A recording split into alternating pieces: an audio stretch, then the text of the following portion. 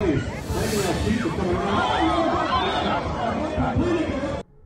you just saw it there. New video tonight showing the moment two boats collided today at the Jacksonville Grand Prix of the Sea boat race. It happened on the St. Johns River near Memorial Park. Jacksonville Fire Rescue, you see that on the left side of your screen, by the way, where that impact happened. Watch this again. You'll see more to the left side of the screen as this rolls right through, and boom, right there is that impact. Jacksonville Fire Rescue responded a little after 1:30 this afternoon, and we've learned that 4 people were taken to the hospital. We spoke with a race organizer who tells us this is not the first time this has happened. Have had boat flips in the past, and this is a part of the racing. And we obviously hope that everyone is okay. And you're going at some high speeds out there, so there is danger involved.